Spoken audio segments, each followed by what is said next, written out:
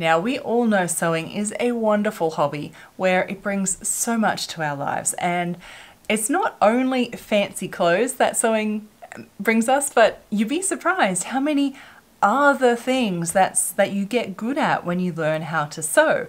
I think you might just be surprised by some of them.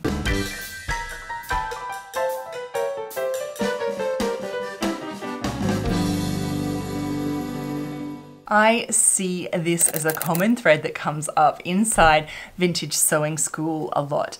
Vintage Sewing School is my online sewing school where I help members how to really sew and create the clothes that they dream of. So not just copy patterns, but really learn the skills.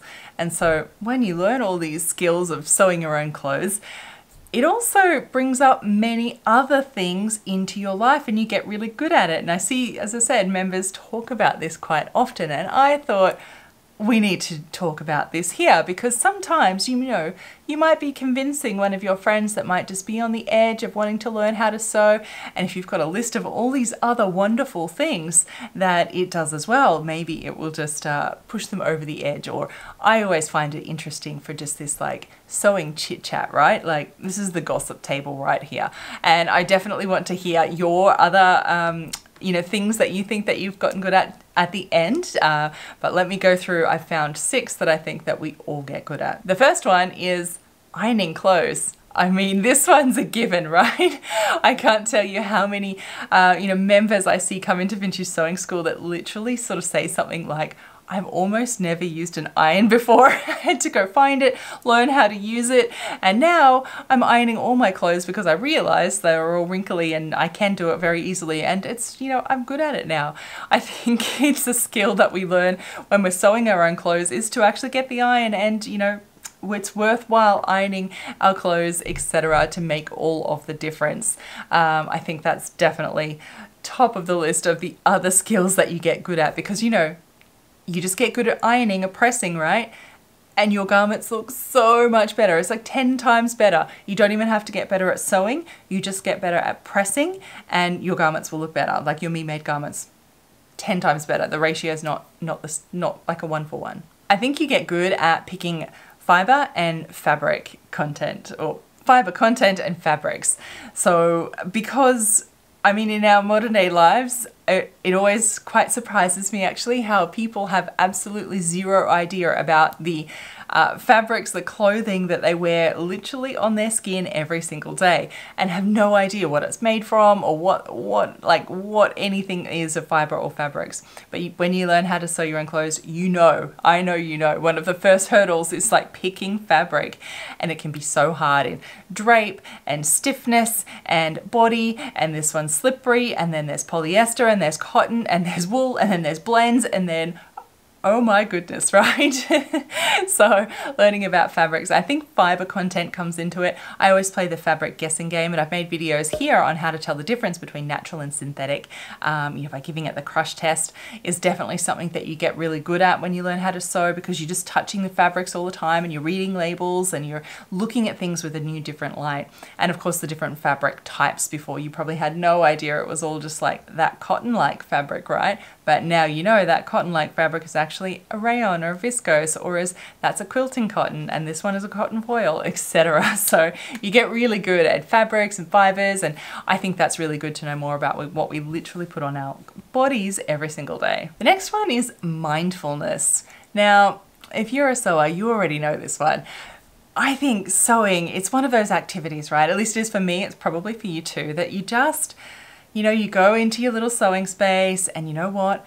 The whole rest of the world just seems to drift away. And how often is it that you get completely consumed and lost in what you're doing, and you look up and you're like, wow, it's after midnight. How did that happen? Right?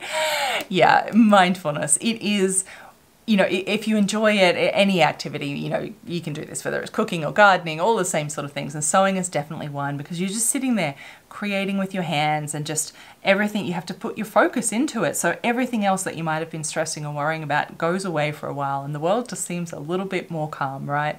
Yeah. I think that sewing makes us better at math.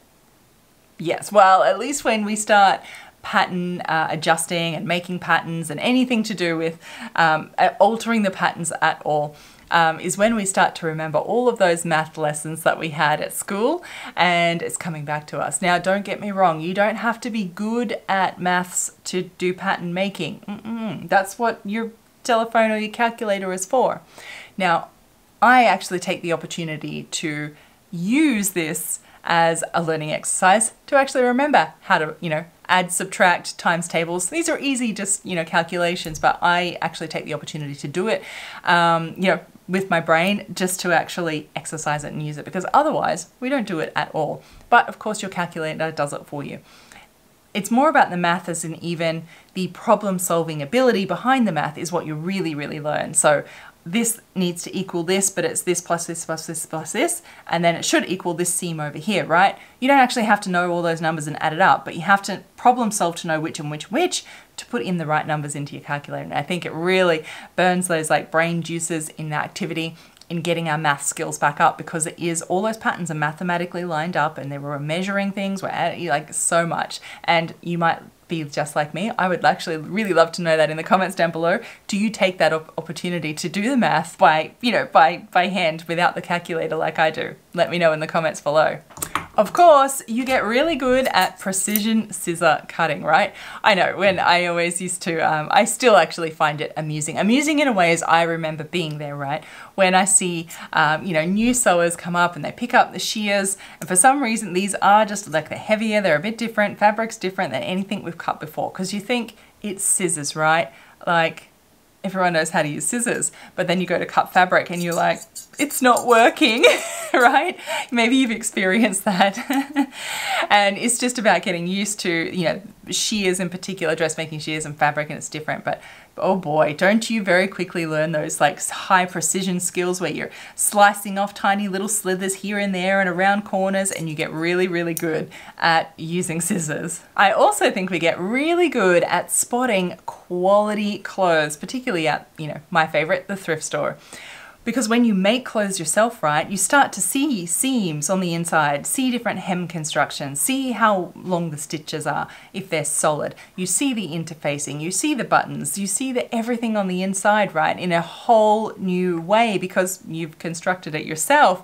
You know what's starting to constitute good quality and bad quality, and you can start to pick it very quickly, right? I know you've been there already when you think, no, that is really poorly made, and you see the stitching and it's like this, but you never noticed before, or you see something and you're like, ooh, look at this, it just gives you all those little spidey senses because it's just made so well, right? Yeah, you can start picking those quality clothes, because when you make it yourself, you start to understand that really, really well. And the other thing I think it makes us super good at, that it brings to our lives, is resourcefulness. Because, if you don't have pattern weights to hold down your paper, you know what? You've got tins of beans that will do the job just well. You didn't get quite enough fabric that pattern envelope told you to. You know what? We get creative. We can make that pattern layout work. We know what to do, right? In the resourcefulness. Don't have the right colored thread, don't have the size buttons. You get really creative and resourceful in using what you've got to make it work. Particularly with refashioning is really good at that. But I think crafting anything by nature it gives those skills, and I think it also reinforces it for life, right? And what we do in our daily life is resourcefulness. You just do the best with what you've got and you make it work somehow. And I really, really like that. It's something that I like to do in my daily personal life too. And I do have a video on saving that fabric layout. If you are interested in that one, I'll link it down below, along with a bunch of other videos that I think will be really useful too in helping you through all the sewing journey that you've got ahead of you. Because we all just want to make better clothes, right? Let me know what you think. I'd love to hear. What do you think that sewing has made you really good at, or brought to your life that isn't just fancy clothes? Leave those comments down below.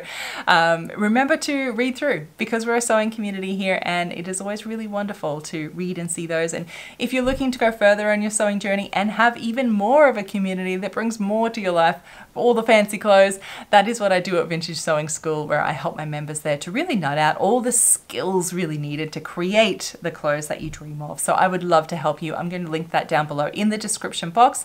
Just click it down and it'll take you straight there. Until next time, my sewing friends, happy sewing. Bye.